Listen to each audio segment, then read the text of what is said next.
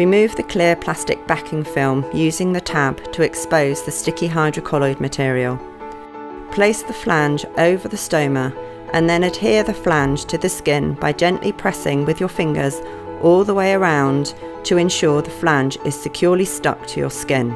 Then you are able to attach the bag to your flange. Here we can see the adhesive coupling system, and the image you can now see is the more traditional click-together two-piece system. A two-piece system can be used for all types of stomas. The flange sizes all vary, and the bags are all available in closed, drainable and urostomy.